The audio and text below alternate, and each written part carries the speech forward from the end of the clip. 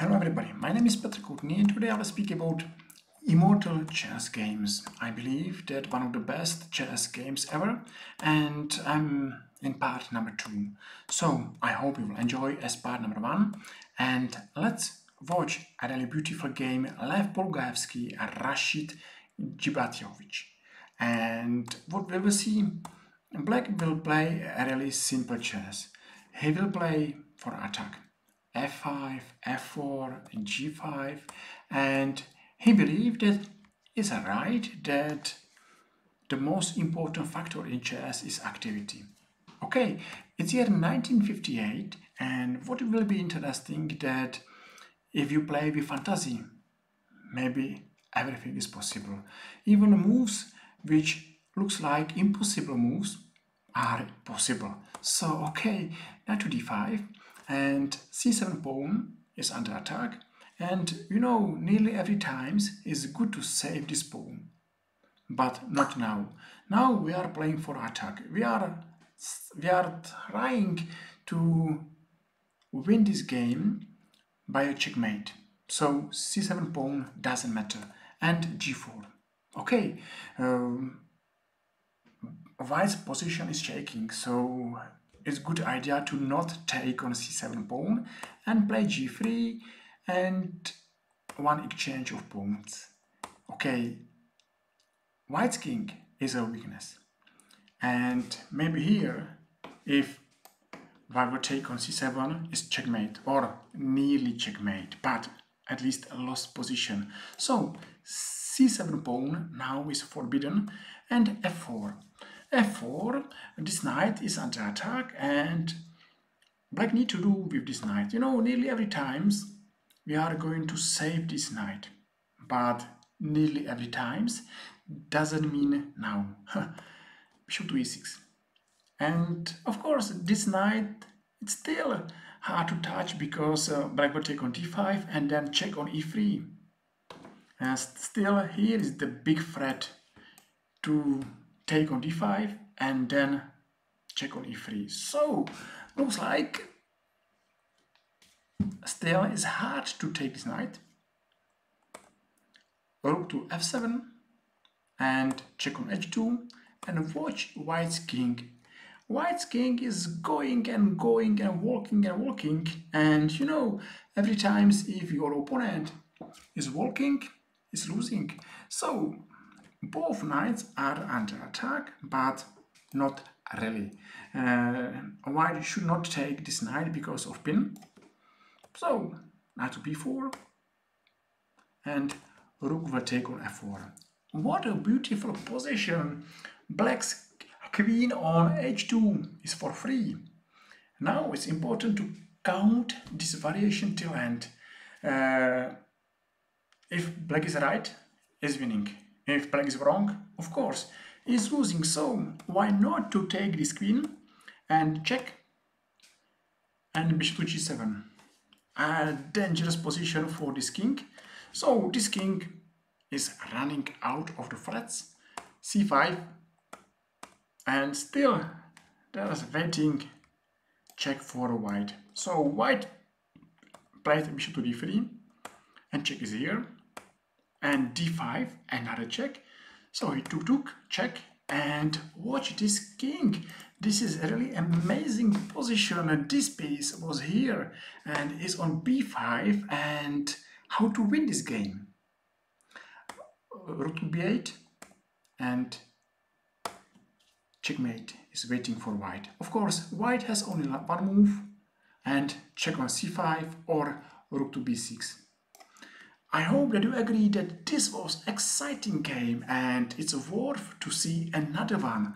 So if you like this video, feel free and press a like or press follow, and we are going to watch another game. It's a 1962 Rashid Gibatiovic Oleg Chernikov. Oleg Chernikov, a famous Russian player.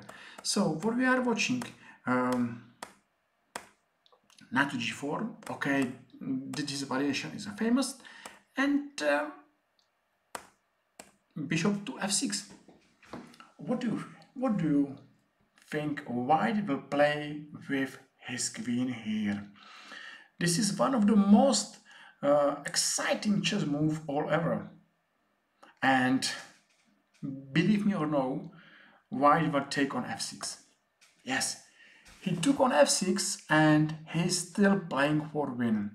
What an amazing move and lovely position. So, watch what's happened next. Check. Okay, why not? And knight to c3.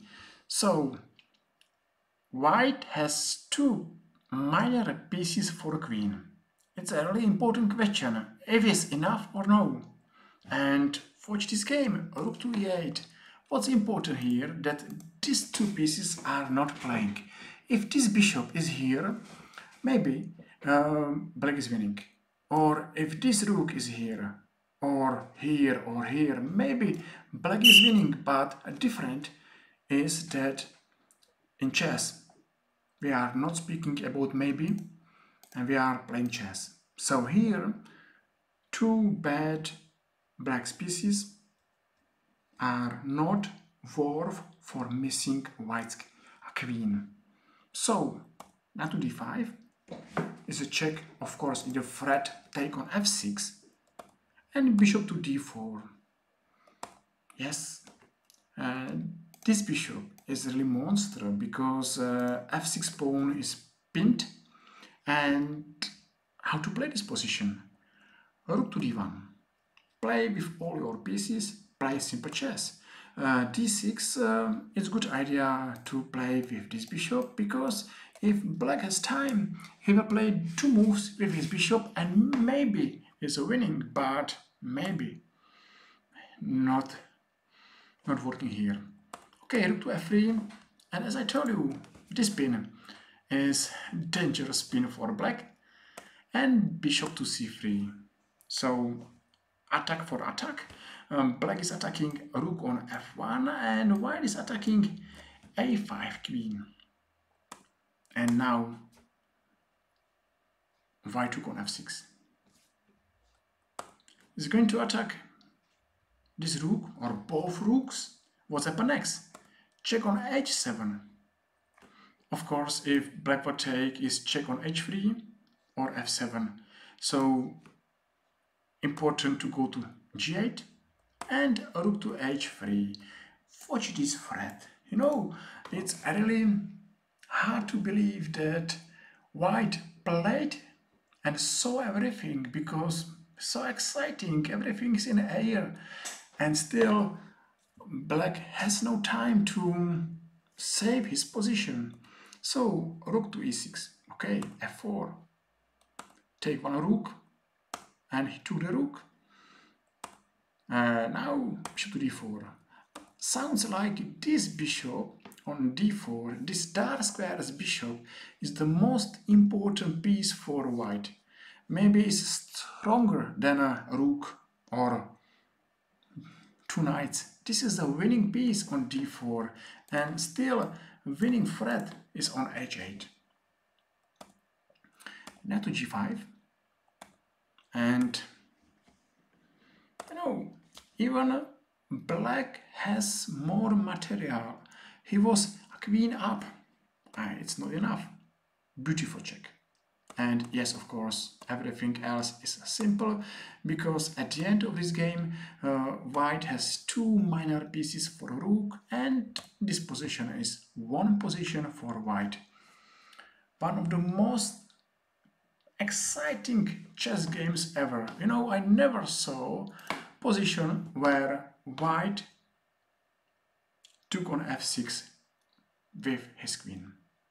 So it has to be player with great fantasy to see everything, to count this position and to have the right feeling that white has a compensation.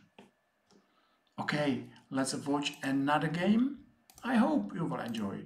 What we will see? Yes, of course, famous Johannes Zukertort and Henry Blackburn, chess legends. So we are jumping over theory and we will watch what it will be interesting.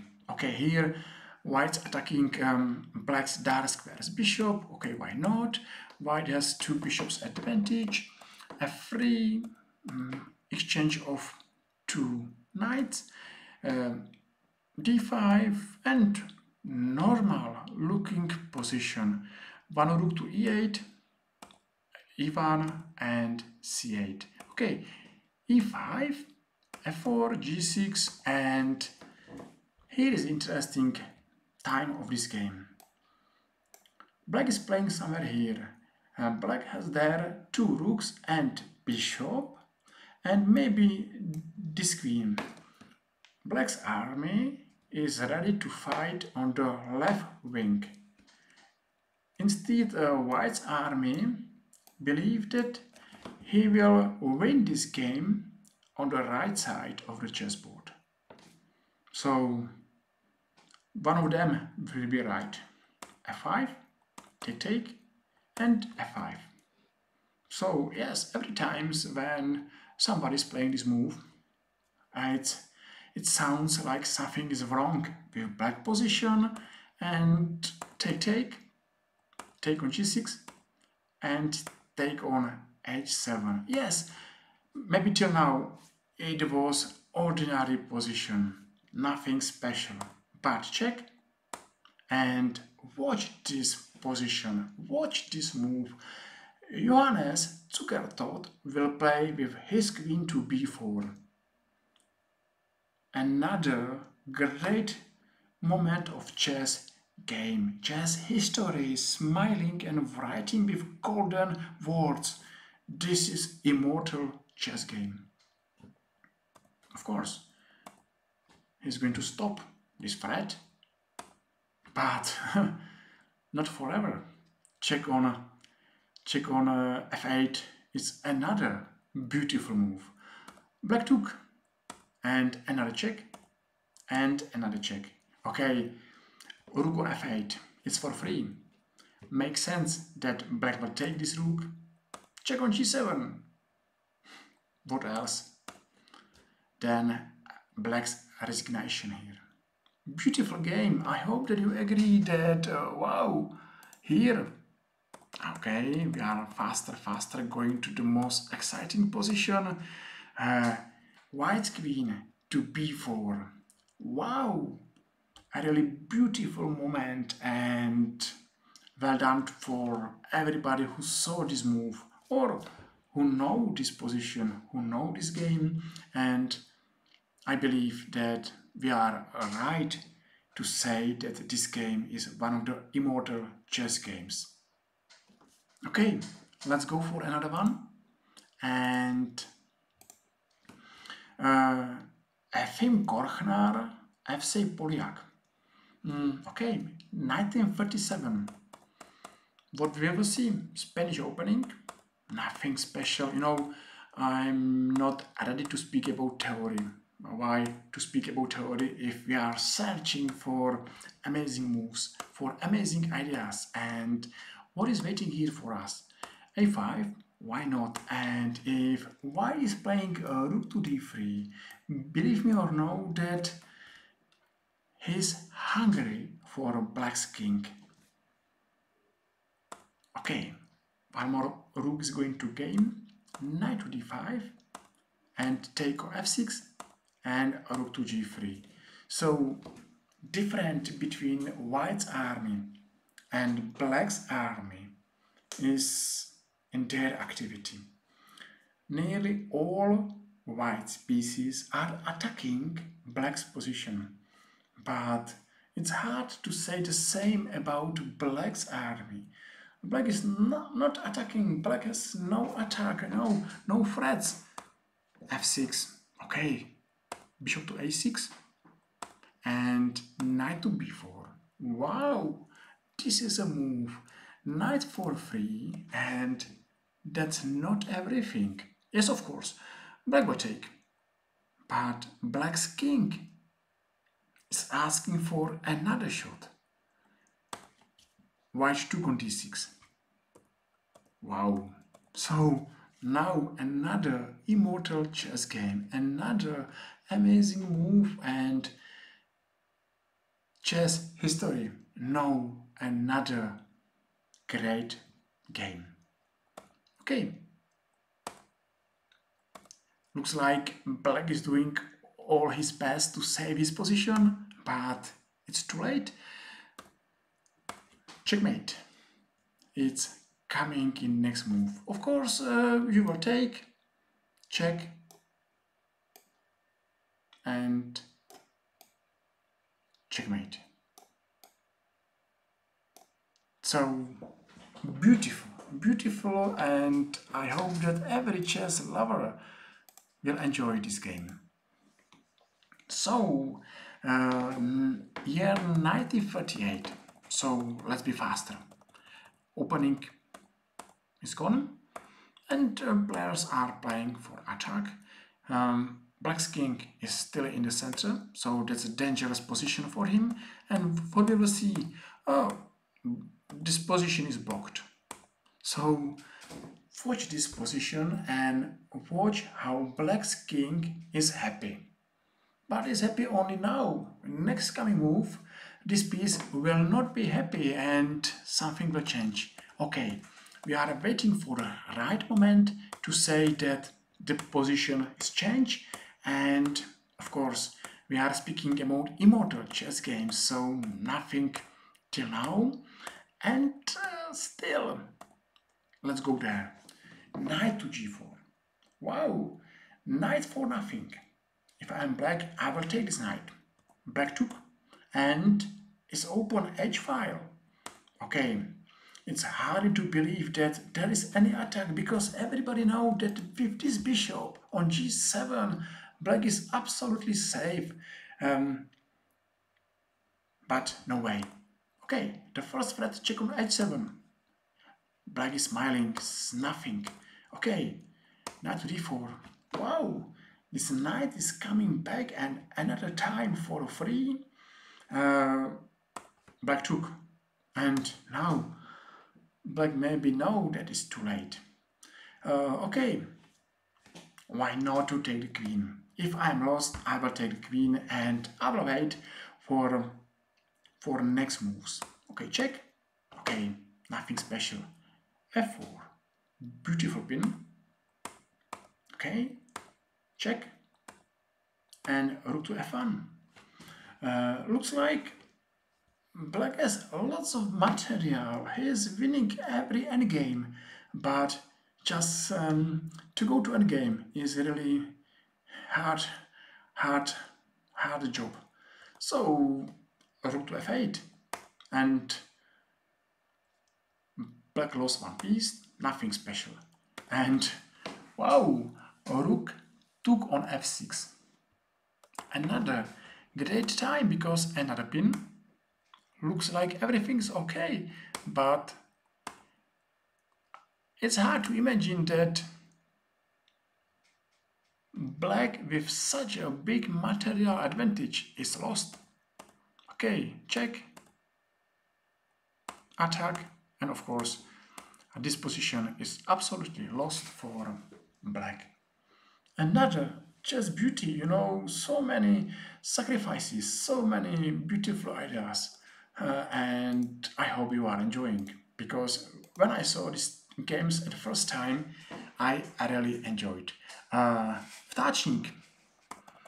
I played this game against Lev Holugaevsky in Chess Olympiad 1982, so very important game, and till now nothing special, but what we will see nice is here.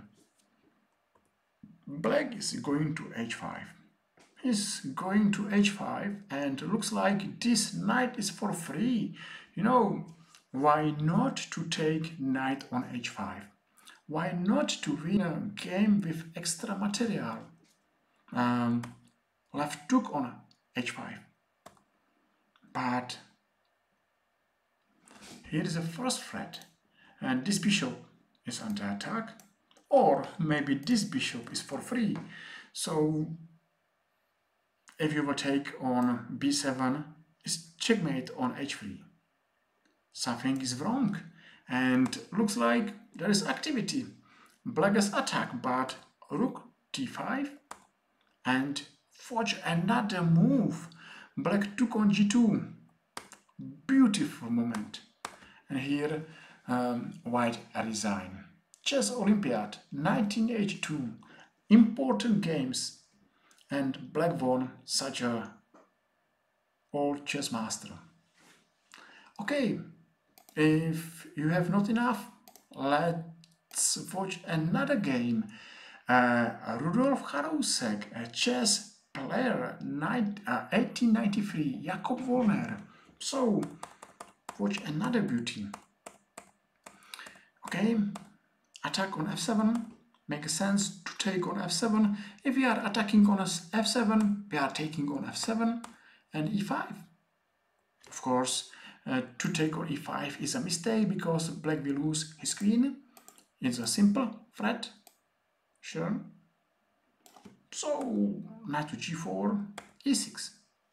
Okie dokie. Black is playing to h4, attacking on h2 and f2. So, looks like black is winning. But what's the biggest black problem are these pieces. They are not playing. Black is playing without 3 pieces, and this is the most important way.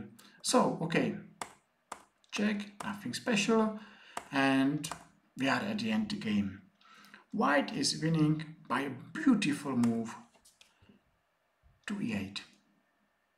It's game over, of course. Black took and check. And one more check. And it's not check, it's a checkmate.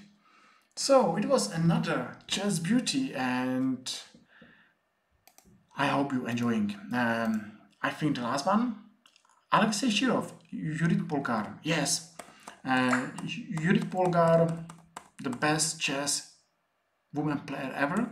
And watch her performance. Watch her moves. You know, she played like a doll. She doesn't care about material. She doesn't care about pieces. She cares about to shoot a great attacker, Alexei Shirov. Okay, b4 and h5, knight to a5. Okay, of course, to take this knight is a hard move, and she took on g5. Of course, this piece is not for free because it's check on f3. But you know, Alexei Shirov is under such a big pressure, and now it's coming another shot. You know, knight to e3. This bishop is for free. This knight is under attack. This queen is under attack, and a really messy position. Everything is under fire. And what to play? Shirov played knight to g3, but black took, and knight to c2. And she took on a1, b3, and at the end, black has more material and is winning. So that should be everything for now. I hope you enjoyed. I hope that you saw interesting chess games and you like this video. So if you can press like or follow, and I will see you next time in our another, I hope, interesting chess videos. So guys, thank you very much for watching and see you soon. Bye bye.